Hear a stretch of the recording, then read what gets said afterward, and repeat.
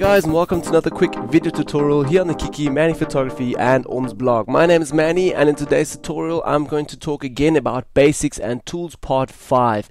If you haven't seen the rest of the tools or the first parts, please fall back in the tutorials or on the blogs and view 1, 2, 3 and 4.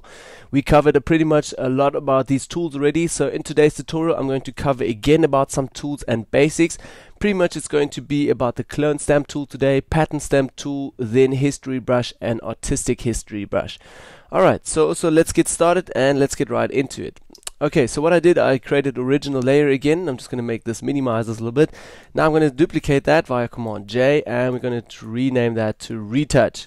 So on this retouch layer, I'm pretty much going to show you guys now the first few tools, like this clone stamp tool. Alright, so the clone stamp tool, pretty much on this retouch layer, I don't really have any pimples now on my model, so I would have to create some pimples quickly. Pretty much what I mostly do with the clone stamp tool is just I clone out some pimples, or I would clone exactly the same area to just duplicate or copy that a little bit. At the top here, as you guys can see already, we have already some presets again. Then you got your brush size, we got another brush set for just that cloning, you've got another clone set, you've got the blending modes again, which is set to normal, opacity, flow and align samples, and current layer. Yes, we want to work on the current layer, not current below or all layers. I mostly work on current layer, and I mostly keep my settings to these. Maybe change my blending modes or my opacity sometimes, or I would work with a different brush, but otherwise I pretty much work straightforward with this tool and just like I work today. Okay, so currently I don't have any spots on my model, so what I want to do quickly is just create another new layer, and on this layer I'm going to select my brush with B and quickly normal opacity over here, opacity 100, normal blending mode. I want to pretty much just create some black spots on the girl. So let me just go on her cheek here, one there, maybe even on her lips down here, maybe over here where it's a little bit difficult in the corners, and then say maybe in the hair a little bit over here, somewhere there, a little bit on the hair. We've got a pimple, and yeah, let's get started. Pretty much what I'll do now is just take my clone stamp tool over here. Then I would zoom in very closely so I really see what I'm doing, and I think I covered the clone stamp tool a little bit in the previous tutorials or in the last tutorials. What I'm basically do is just, I'm working with a vacuum continuous 4 board, by the way. I can change my brush size really quickly with my wheel here. For those who don't have it, please go up here to the top and select your brush size over there. Mostly what I do is take my hardness around to 60%, 65%, that's good to me. Okay, and then on my current layer, okay, I can't really Photoshop on that current layer, so what I will still have to do is just merge these two layers. Okay, merge that, and we're going to rename that quick to Retouch, so we were very constructive, and if we do a mistake we can always fall back. Okay, on the Retouch layer, pretty much just hold Alt and sample an area and then clone over your pimple or whatever you want to remove. Now just bear in mind, when you do that, when you do the cloning, don't clone from an area that is far away or looks different and has different patterns or textures, because that will just be seen. So if, say for instance, if I clone from down here and clone that, you will directly see that you clone these dark pixels over here, and they don't really blend in with that, and it won't look nice at all. Also, another trick by the side here, I mostly work with clone stamp tool and healing brush tool together, so I would clone a little bit and then heal over it just so it blends in nicely. Okay, just going to say Command Z quickly just to go back there. What I mostly do, if I just work with the cloning stamp tool, just very close to your area, sample the area over here, press Alt and sample that, and then very slowly paint over here and clone that a little bit. Like I said now before, then go switch back to healing brush tool with J. Just hold Alt again, sample the same area, and with small streaks over there, paint over there, and then you've cloned it and healed it very nicely. Okay, back with S, and we're back in the clone stamp tool. And now for this is a bit harder. If you do this with the healing brush tool, it will smudge a little bit and look very blurry and fake. So what I mostly do is just take the cloning stamp tool and then very closely again zoom in a little bit. This picture isn't super high quality today, so normally it would be super high quality and you can see all the pimples and everything, then you can work very nicely. But for now that should work actually. Okay, hold Alt, and what I do is go directly into these dark corners here and select some of these dark pixels here, and then just very slowly with the flow paint over this.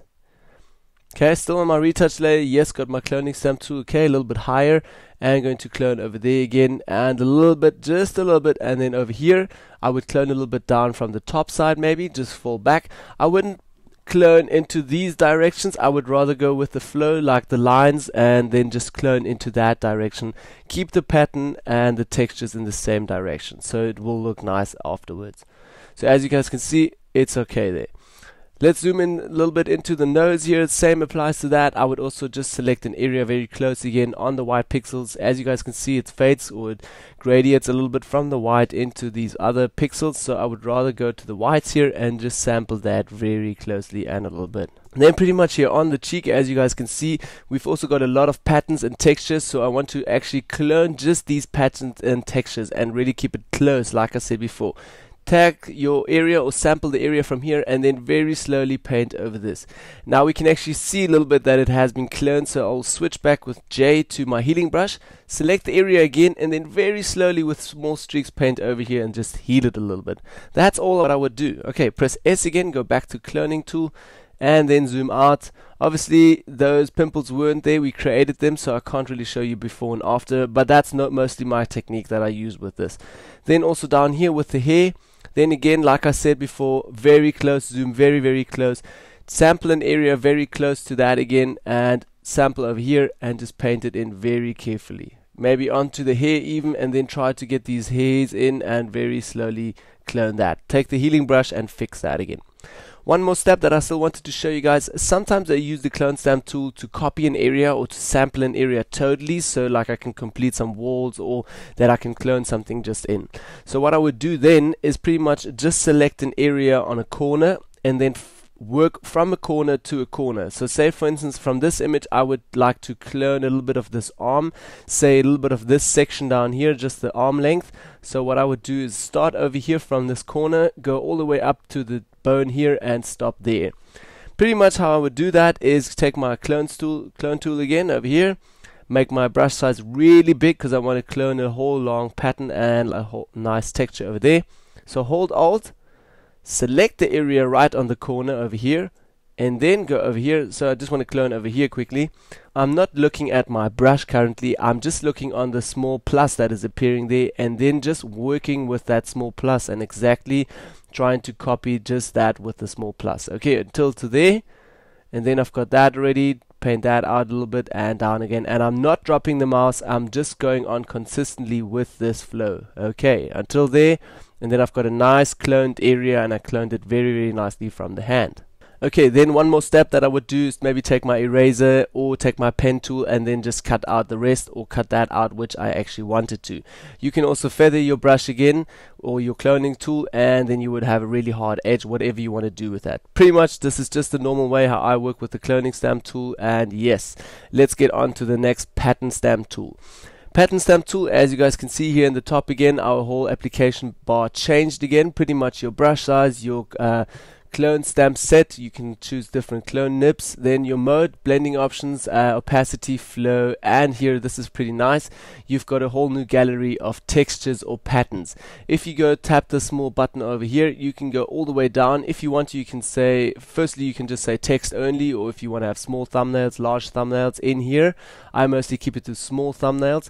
Then if you want to, you can load patterns, or you can save even new patterns. If you created that, you can replace it, whatever. Play a bit with this and see what's good for you guys. Then over here, that's pretty nice actually, you've got a few presets already, so have a look under here. I mostly selected artistic surface, just gonna say okay, apply that, and now you've pretty much got some new textures in here. Now how I work with them, I would just select a random one. This one maybe it looks nice, so I'm just gonna close this again.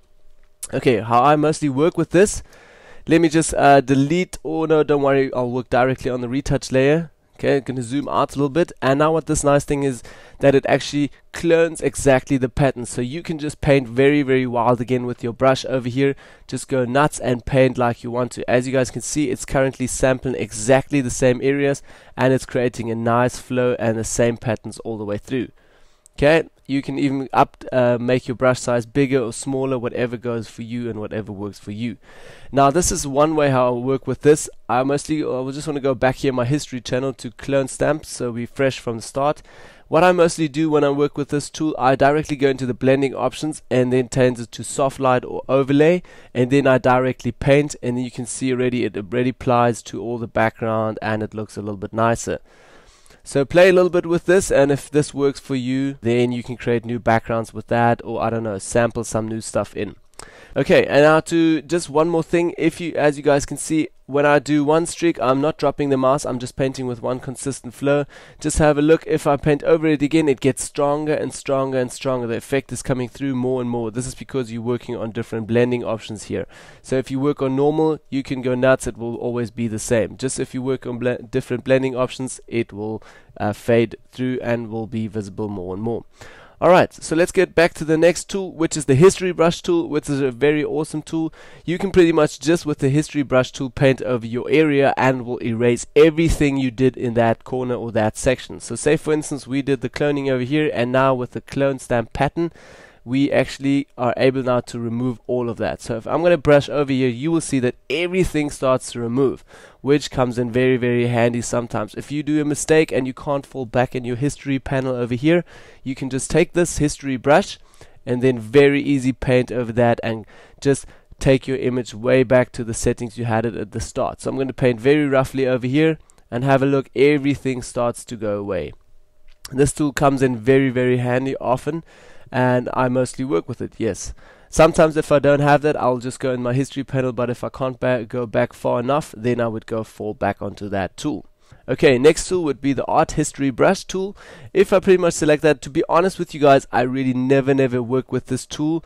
It's just very artistically, and I can't really use it in my photoshopping techniques. So at the top again, we've got a new different application bar here. You can pretty much change your blending options again, opacity, style. Style mostly works with different things. I'm going to work with tight short at the moment. Area 50 pixels, say we're going to take 10 pixels for now, and tolerance keep it at 0%.